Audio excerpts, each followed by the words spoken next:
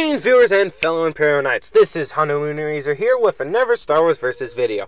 Probably the second last video I'll be able to make before leaving on my camping trip later this month. Bela Kiwiiks versus the Master and Apprentice, Luminary on Delhi, and Barriss Ophi. Now this is a rather unique video for two reasons. One, it was suggested by my fellow YouTuber and Versus video creator, Wolfmyth. Thanks for the suggestion, and I hope you enjoyed this video. Second, I actually have a script, so there should be a lot less stuttering. With that out of the way, let us begin. First category, martial arts. Bela Kiwiiks was a Jedi Guardian, and that's about all we know about her. Sadly, Master Kiwiiks hasn't really gotten to appear much. Although we have zero canon confirmation on what form she uses, most Jedi Guardians of her era used Xian and Sarisu. Kiwiiks' reputation for blast deflection also supports this theory. Regarded as a powerful warrior, even at a young age, Kiwiiks took on entire squads of Imperial troops and droids by herself, almost always coming out the victor. Although assumed to be a highly skilled duelist, Kiwiiks has been on the losing side several times. Overpowered by Lord Pun on Tatooine, and later cornered by two Sith assassins on Corellia. Kiwiiks eventually admitted that she wasn't much of a soldier. Still, she remains a respected and skilled Jedi Master. Master and Apprentice, Luminary and Barriss are one of the most powerful and effective teams in the Jedi Order, probably only second to Kenobi and Skywalker. They are both practitioners of Sarisu, although Luminary also uses Xian. Although neither one has been involved in a serious lightsaber duel, that we know of, they are both capable of taking on and defeating large groups of droids, working separately or together to wreak havoc amongst their enemies with their fast-paced lightsaber combat. Barriss was also capable of holding off renowned martial artist and Jedi hater Fao Ji. Together or apart, Barriss and Luminary are some of the best the Jedi have to offer.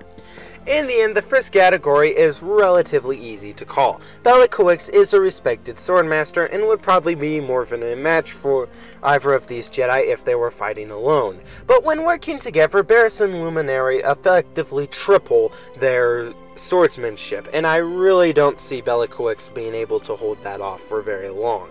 I give the Mirialans the edge in lightsaber combat. Second category, force powers. Although a Jedi Guardian, Kiwiiks shares many traits with counselors. She wields a green-bladed lightsaber, isn't particularly fond of fighting, and her most impressive display of force powers was a non-combative ability.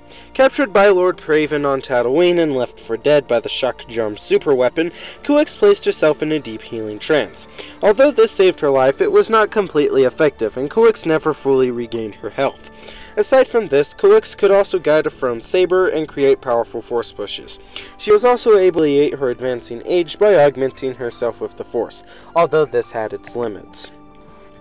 Although both Mirialans and Jedi are renowned healers, Barriss is the superior of the two in this area, being a full-blown Jedi healer. On the other hand, Luminary, as a Jedi Master, is the overall more powerful of the two.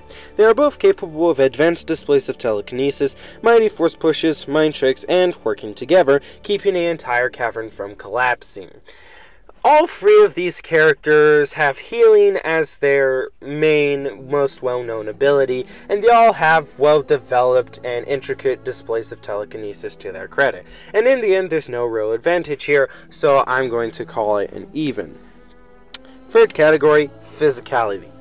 Kiwiiks was a female Taugret, and as such had close ties with nature and could use echolocation to give her an advantage in combat. Although her exact age is unknown, Kiwiiks is past her physical prime, something that gave her a lack of ability to go head-to-head with much younger Sith assassins. She also never recovered from her debilitation from the shock jump, being overwhelmed by relatively low-skilled Sith assassins, as previously mentioned. Barriss and Luminary are both members of the near-human Mirialan species. Barriss is 21, Luminary is 39, and both are in excellent physical shape, as are most Jedi. This is, sadly, the one where the Mirialans get a really big edge. They are both in almost perfect physical condition, and are basically in the primes of their lives, compared to the somewhat crippled and rather old Bela Kiwiiks. Final category, armament and weapons. As with most Jedi of her time, Kiwiiks uses a single-bladed, simple but ornate lightsaber. It has an emerald blade and no inherent advantages or disadvantages. Unlike most Jedi of her age, Kiwiiks has never been depicted wearing lightsaber-resistant armor. Both Luminara and Barriss use completely standard lightsabers, with no advantages besides their familiarity with them. They use green and blue blades respectively. There is no real edge here, as they all just wield standard Jedi lightsabers. Well, now the verdict. Sadly, I think you can see where I'm going with this. If this was just Master Kiwiiks versus Luminary, or just versus Barriss, she would probably be the victor. However, it takes a rather advanced Jedi Master to be able to take on two opponents who have already been established as highly competent Jedi Knights and come out on top. And sadly, Bela Kiwiiks has too many things working against her. She would be able to match them in lightsaber combat for a short amount of time, but unlike Corellia, man, I cannot pronounce that planet, her advanced age and debilitation both physically and in the Force from being exposed to the shock drum for so long would quickly end with her being overwhelmed. Although I don't think Luminary and Barriss could overwhelm her with the Force, their better condition and teamwork, and the fact there are two of them, would definitely give them the edge in this battle. And in the end, I don't really see much choice but to crown the Mirialans the victor.